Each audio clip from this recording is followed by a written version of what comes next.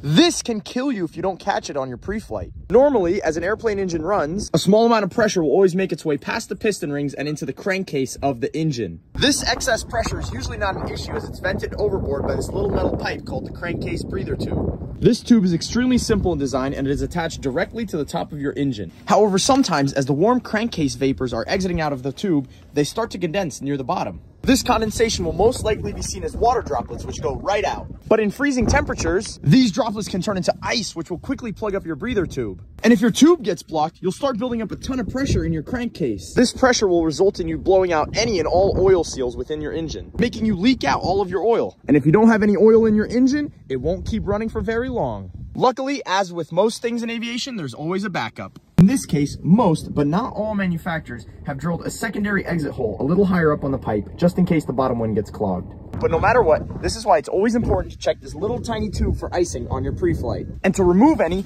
if you see it.